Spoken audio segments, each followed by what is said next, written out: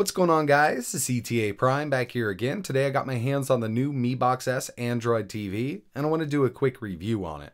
Now before we get started, this is a very budget Android TV box. I picked mine up from my local Walmart for $39.99. As of making this video, they are on sale on walmart.com for that price, but they usually retail for around $60. Like I mentioned, this is a very budget Android TV box. If you're looking for the best of the best, go with the Nvidia Shield Android TV. And if you don't mind sacrificing the Android TV interface, I would recommend the Amazon Fire Stick 4K for around the same price as the Mi Box S. I will leave links in the description for everything I just mentioned. So inside of the box, you get the Mi Box S, a short HDMI cable, your power supply, it's 2.5 amps at 5 volts, and the remote. Now the remote itself actually isn't bad. It does have voice control built in. There's not much functionality here. It runs on 2 AAA batteries that come with the unit. And overall, for a cheap Android box, it's great to see a little voice remote. The Mi Box itself is very compact. I actually like the sleek design of it. We only have one USB port on the back, power in, and HDMI out. There's also a 3.5mm audio jack in case you want to plug this into your audio system. Other than that, there's not much going on with the box itself, but the main draw to this is it is running a real version of Android TV, which I absolutely love. I've been using the Shield since it was released, and I've just gotten really used to it. This is approved by Google, so we do have 4K YouTube, 4K Netflix, we also have HBO, Hulu.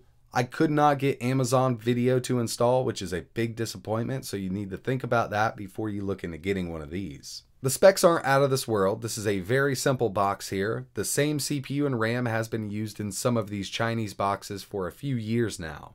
And actually, the Mi Box S has the same specs as the last Mi Box, but software has greatly improved here. So don't expect a powerhouse. The Amazon Fire Stick 4K is actually more powerful than this. And then if you want to jump up, you're just going to have to go with the Nvidia Shield Android TV. But for basic video playback and some light Android gaming, this box is perfect.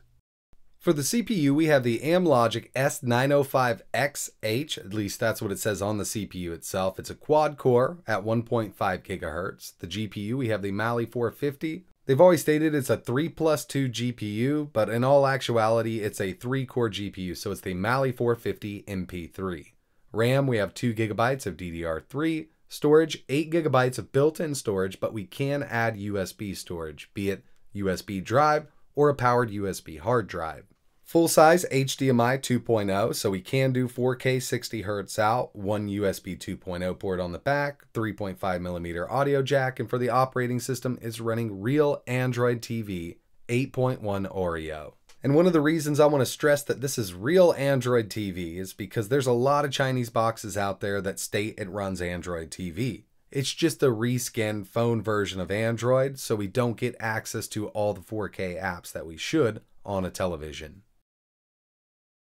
I also did a quick teardown, mainly to see how they were cooling this CPU. Now the Amlogics are set at a very high thermal threshold, so they can reach about 97 degrees Celsius before they start throttling. So minimal cooling is needed with these S905s, but they have added a piece of sheet metal here, and it does make contact with at least the sheet metal that goes over the CPU itself. So it is cooling off the CPU. I went ahead and pried the plate off of the CPU. We have our RAM, our storage, and our S905XH. So with all that out of the way, I'm going to go ahead and boot this up and see how it performs. I'm not going to be running any benchmarks because the benchmarks are going to be very low with this S905. But I will be testing 4K video playback in Netflix and YouTube. I'm also going to test a native Android game, and then we'll move on to some emulation. Alright, so here we are. I've installed a bunch of stuff, as you can see. The interface itself is way snappier than I ever thought it would be on this S905. They did a great job optimizing this for Android TV. First thing I wanted to test was some YouTube playback. Now this is an 8K video, but it won't display as 8K. I can go to 4K, but unfortunately my whole game capture is set up for 1080p. So really what we're seeing here is a 1080p picture, even though I do have it set to 4K under quality here. And I'm going to turn on stats for nerds. We're going to see how much frame drop we get. But realistically, we're watching this at 1080p. I'm going to go ahead and move over to my 4K television. I'm just going to record it with my camera. It's not going to be great quality, but it'll give you an idea if it'll do 4K content. So the first thing you want to do is go into the settings and make sure your screen resolution is set to 4K. It says 4K, 2K, 60 Hz here, so we should be running at 4K 60 FPS. First thing I'm going to test is Netflix. We'll head over here, find some 4K content, and see how well it plays it.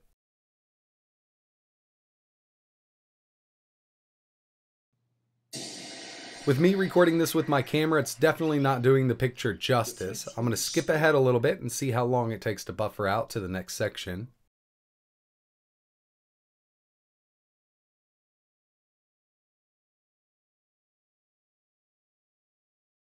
I got a pretty fast internet connection here, and I can tell you that it did take a little longer than the Nvidia Shield Android TV would. But overall, streaming 4K content should work pretty well on this device as long as you have a fast enough internet connection.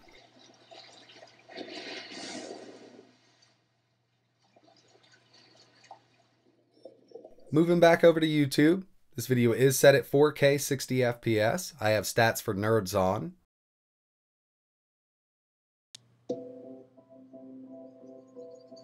And right out of the box, we already dropped 2 frames. It's less than I thought, and you won't notice this with your naked eye. It still looks beautiful, and it's very smooth playback. Like I said, with these couple drop frames here and there, you'll never notice it unless you have stats for nerds turned on.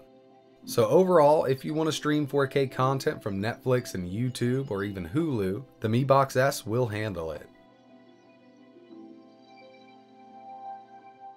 Another great thing about this box is we have full access to Google Play. Well, at least the Android TV version of Google Play, and there's lots of games that are going to perform well on this device. One of them being Asphalt Extreme. Now, I was really impressed when I started playing this game. I don't notice any stutters. I mean, it's a steady frame rate here. It's fully playable, and I'm actually using an Xbox One S controller because we do have Bluetooth built into this box.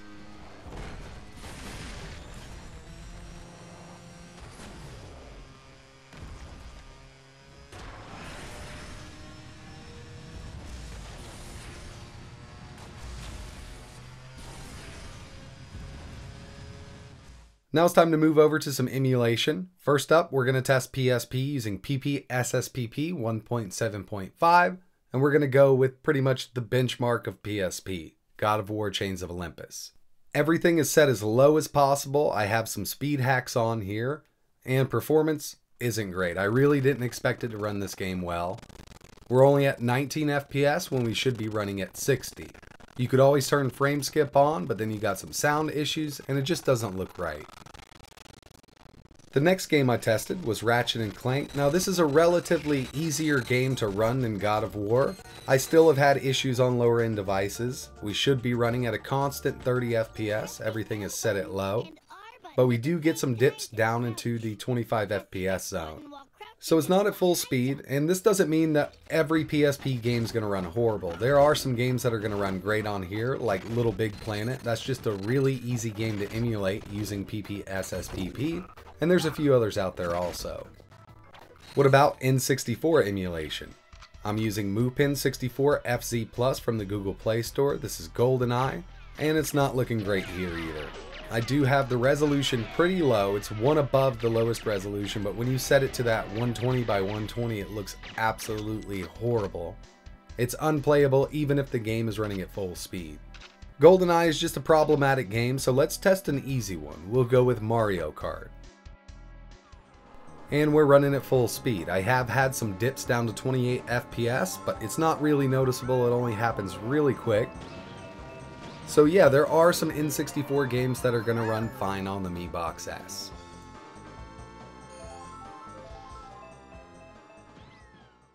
And for the final test, I'll test out some PlayStation 1 emulation using Ppsspp. You can download this from the Google Play Store.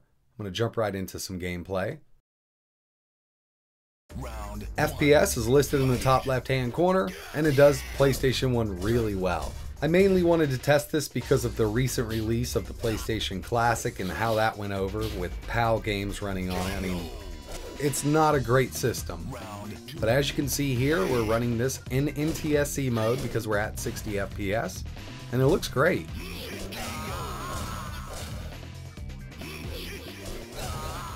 Got one more PlayStation game to test here. This is Crash Bandicoot. Looks great, and it's playing fine.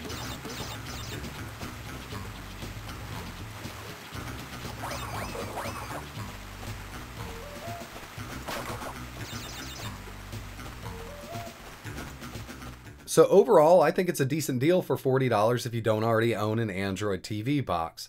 Like I mentioned at the beginning, if you want maximum performance, go with the Nvidia Shield Android TV.